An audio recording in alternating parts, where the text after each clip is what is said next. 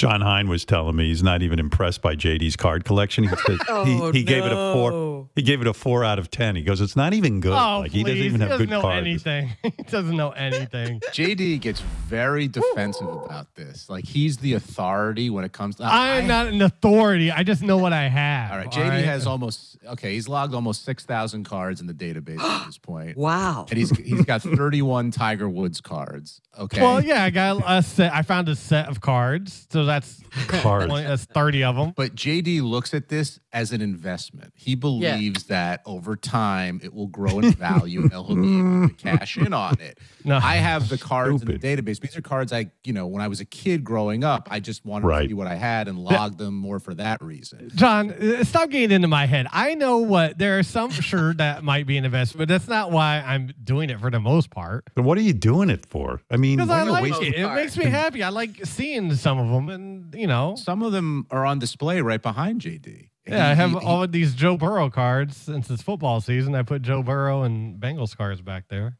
And what'd you do? You put them in a little frame? Well, no, some have been graded already, so by a grading company. So they put them in there.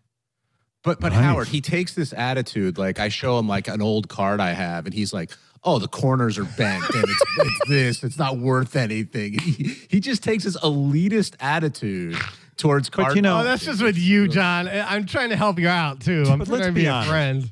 In my mind, there's a guy who owns a card company. He could print out 1 million of these cards. He's controlling them. The guy who owns the card company is controlling the market. If he wants to have 50,000 Tiger Woods cards, he could just print them out. I mean, that's what the big thing is now with cards is they're doing them. There's some are being given serial numbers, so they only there's only so many made out of 50. 50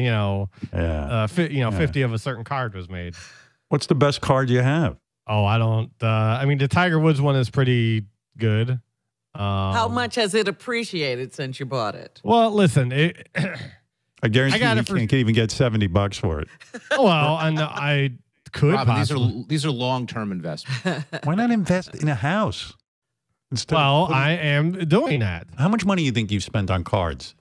If you got 6,000 cards. Oh, overall. Well, hold on. Some overall. I got, overall. Some I got when I was a kid. You think it's $10,000? No, I don't think it's quite that much. John, what has he got?